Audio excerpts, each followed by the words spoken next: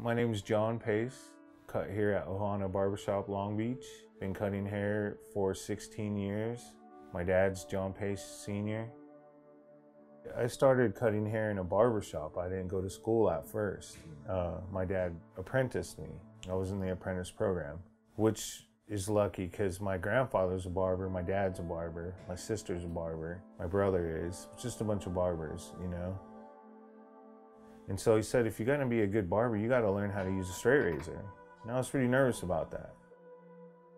So he says, this is how you do it. And he shows me the forehand and the backhand and how to stretch the skin and all the little facets. And he said, all right, this is how you do it. You're gonna do it on me first. I remember that. And he sat down.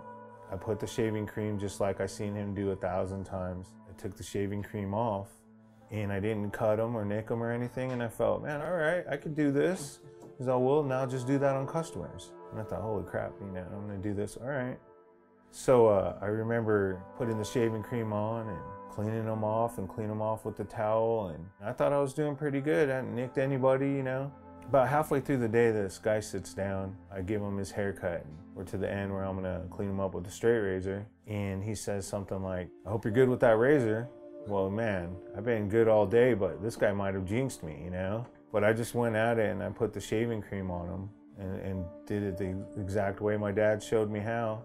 And afterwards, the guy said, you know, you're pretty good with that razor. You're pretty smooth. In fact, you're so smooth. It was almost like you didn't have a blade in that razor. And I look over at my dad and he's sitting in the corner laughing, you know? And so I went up to him and he's all, yep, son, looks like you're comfortable enough now. We're gonna put a blade in your razor. And at the end of that day, my dad sat me down and he gave me a shave and he showed me how to do it, just told me what he was doing. You know, that was the first time I used a straight razor. And it's the way you learn if you're gonna be in a barbershop.